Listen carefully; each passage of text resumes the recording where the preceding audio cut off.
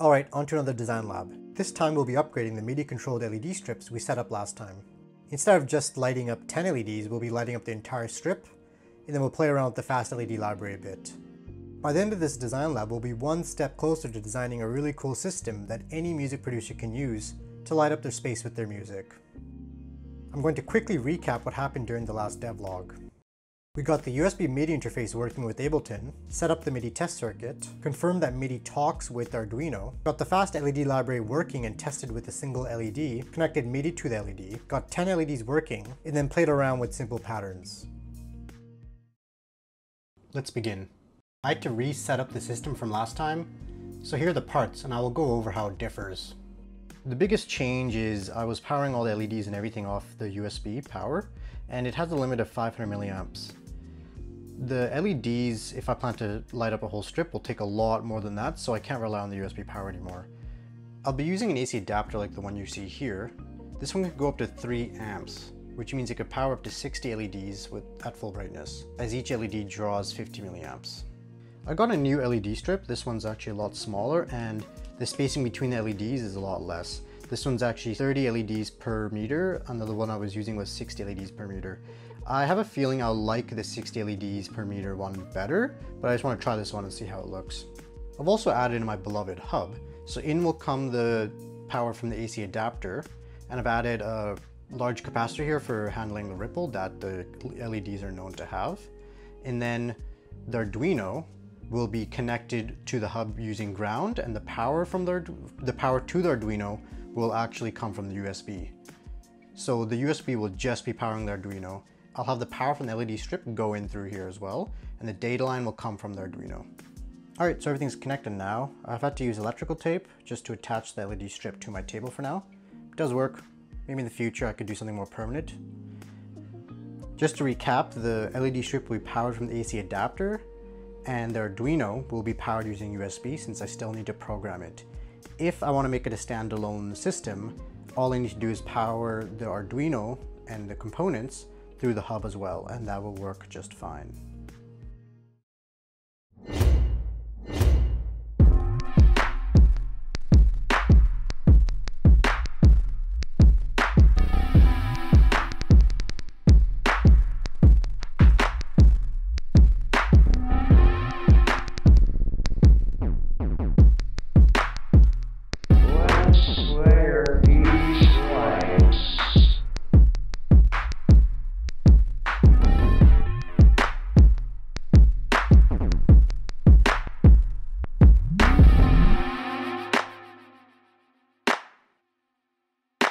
The bottom layer is the larger green one, and it starts off at a lower brightness level, so it's supposed to look like it's fading into the background.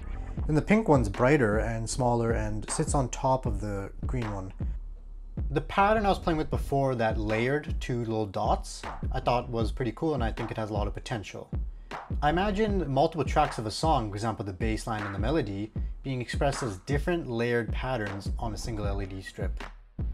So I want to play around with that a bit more.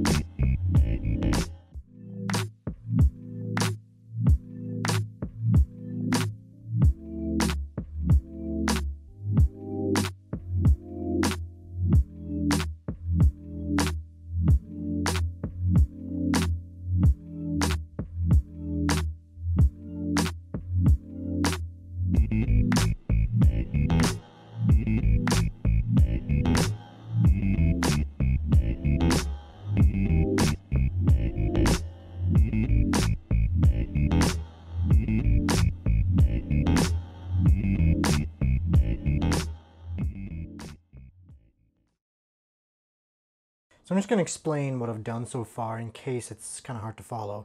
So I have this pattern going across and it's controlled by two knobs. This knob controls the delay, or the decay, I guess. So now this is very little decay to a lot of decay, to the point where it's always on.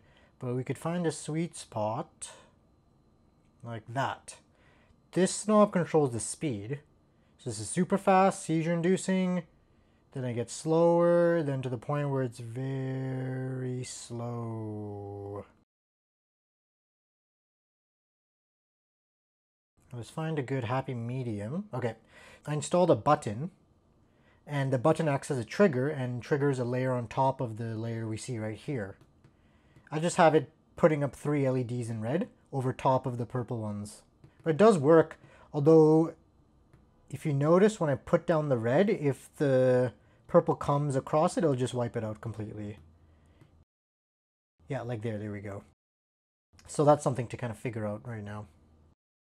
This whole time I've been playing with HSV color mode, HSV as in hue, saturation, value, and the FastLED library has a lot of RGB functions as well, so I want to check those out.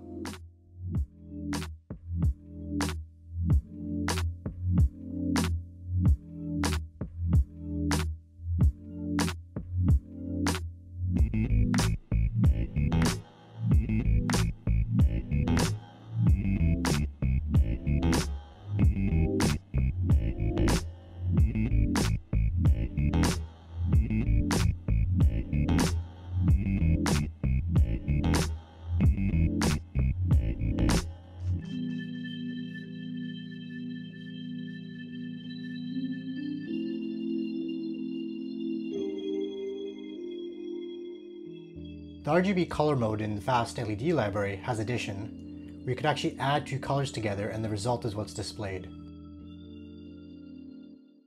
The library also has saturation built in, where the result of the addition will never go beyond full white. This could be a cool way to layer. Instead of having distinct layers on top of each other, all the layers will actually combine and mix and will lead to interesting color palettes.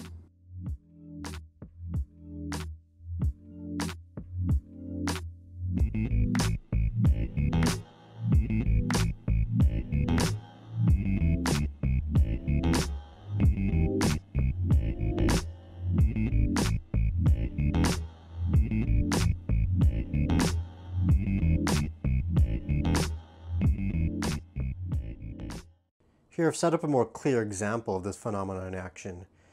This code I have is, so once I press a button, it displays a 10 LED wide bar of a single color, either 100% red, 100% green, or 100% blue. And I've done it so there's a very slow fade out, so we can kind of see what happens once they combine.